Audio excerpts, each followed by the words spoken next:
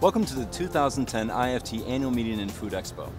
I'm Jerry Bowman and I'm looking at what's new on IFT's Trend and Solution Tours. This year, one of the featured trends focuses on reducing formulation costs.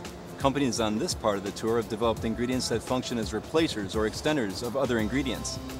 Ultimately, these replacers or extenders may cut costs when an ingredient may require more expensive manufacturing processes or may be more difficult to source, thus delivering an important benefit to product formulators who want to save money without sacrificing quality.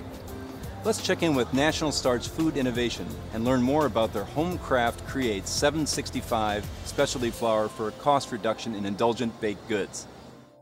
A trend that we recognized probably about 2 years ago. We're talking about more product developers focusing on reducing costs in their formulation.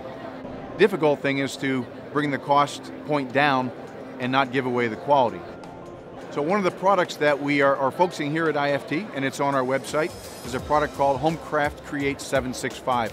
It's a specialty flour, functional specialty flour, derived from some proprietary technology that we have, physical processing. We replace some of the fat content, we're talking about, in this case, vegetable shortening, for a 25% fat reduced product.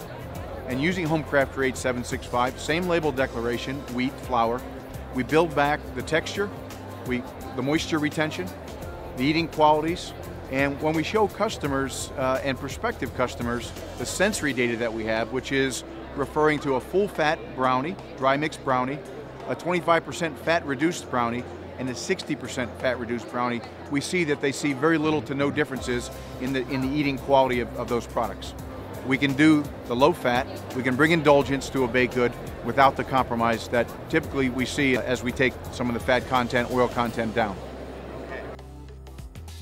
For more information about our Trend and Solution Tours, be sure to check back to IFT Live.